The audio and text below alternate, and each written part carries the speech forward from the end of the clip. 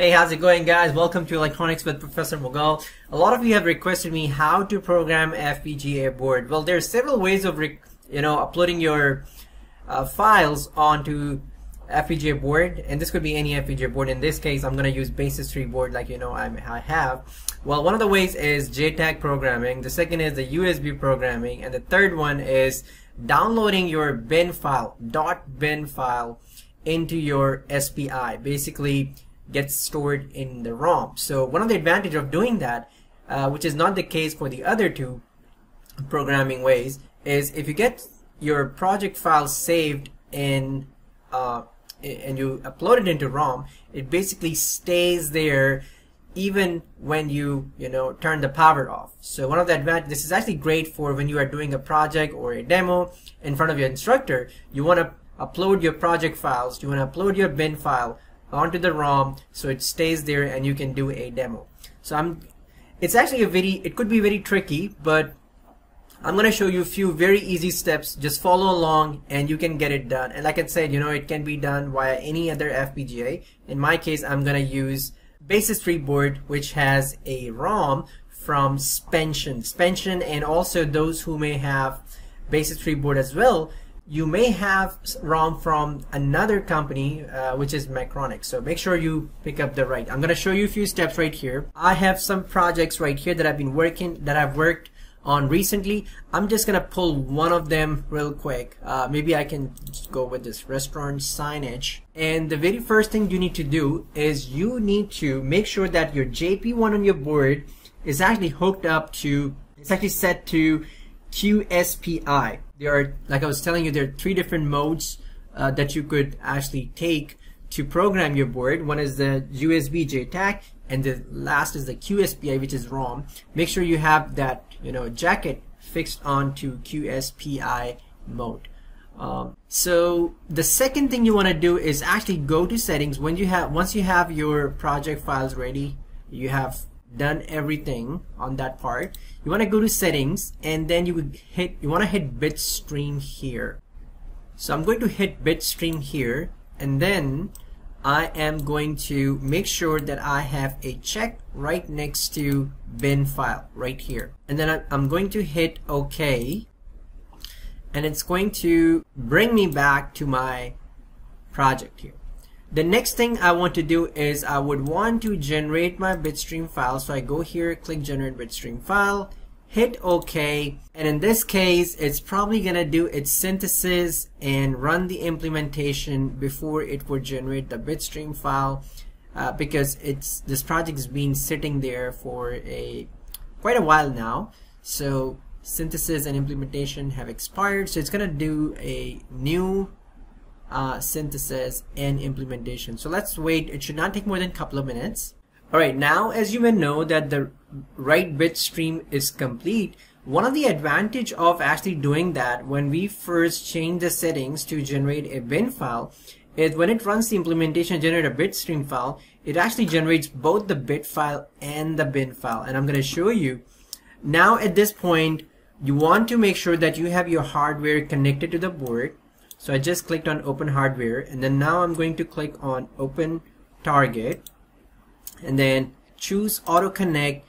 And if you have the right micro USB cable connected to your computer and hooked up to your FPGA board should appear over here right underneath this hardware window, which it did for me. Next step here would be to add the configuration device. Just know that this right here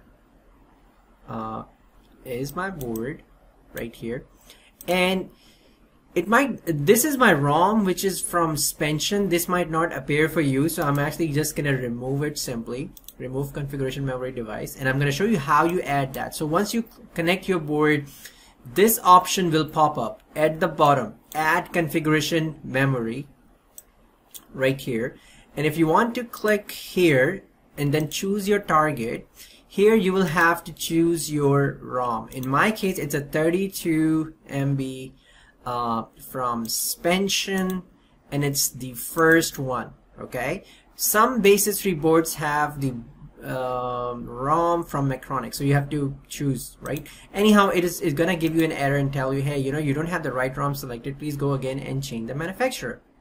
And then I'm gonna hit OK here, and it's gonna ask you, do you want to program the configuration memory device now? Since the bitstream file has already been generated, we know that the bin file is already up and ready. Now in your case, this might just appear blank. So what you want to do is click on these three dots, and then you will see your bin file over here, right? If I choose all files, notice that I have both my bin file and bit file here. I am going to choose my bin file because if you, what you want to save, the project file that you want to save onto the ROM has to be of the bin format, .bin. So click OK here, and then I'm gonna click OK here as well. Make sure to have this check on erase, program, and verify. What it does, if there's already a program on your ROM, it's going to erase that before implement your design onto the board. So hit OK here, and that is pretty much it. It should give you a dialog box saying that your ROM has been successfully programmed. And at this point, and throughout this process, you want to make sure that your board is connected to your computer. 60% done, almost getting ready, 75%, 81, and there you go. Programming done. Hit OK, and at this time what you want to do, actually, you want to turn the power off of your FPGA board, and then after a few seconds turn the power back on, and then all you need to do is press on this done button right here. This is the program button, not the done, actually program button. You press it for a few seconds, and then you will see after a few seconds the done LED will turn on and your program is going to be uploaded. Here it is.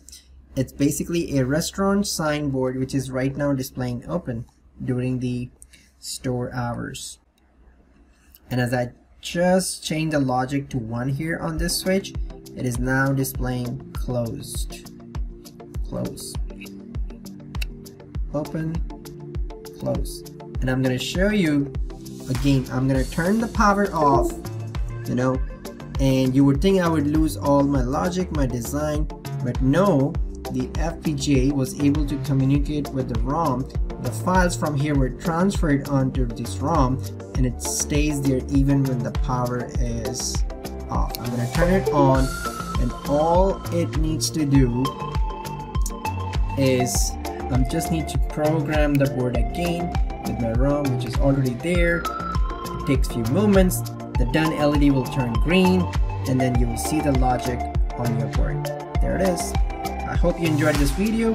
Don't forget to subscribe to the channel, and if you haven't already, please consider becoming a patron. Thank you for watching. Have a wonderful day. Bye.